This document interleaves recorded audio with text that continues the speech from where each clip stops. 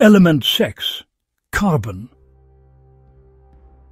Carbon has been known since ancient times, long before chemistry existed.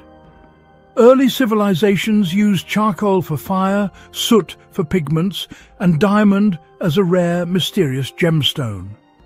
Although carbon wasn't discovered in the modern sense, it wasn't until the 1700s that scientists realized diamond, charcoal, and graphite were all forms of the same element, arranged in different atomic structures. By the 1800s, carbon became central to organic chemistry, after Friedrich Wöhler's famous experiment showed that organic compounds could be synthesized from inorganic materials. That single finding shattered the idea of a vital force and launched modern biochemistry.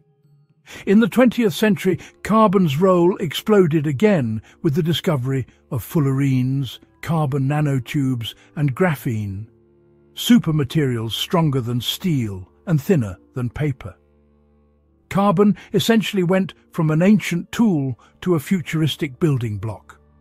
Today, carbon forms the backbone of all life on Earth, shapes everything from diamonds to pencil graphite, and drives industries from steelmaking to semiconductors.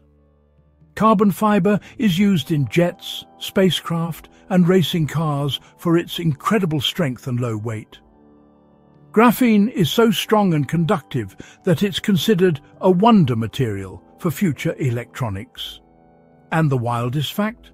Carbon can form more compounds than every other element combined, making it the greatest shapeshifter on the periodic table. If you like this video and want to see more, click the link below. Thanks for watching your daily dose of science. If you learned something new, tap like and share it with a friend. And don't forget to subscribe for more amazing science facts every day.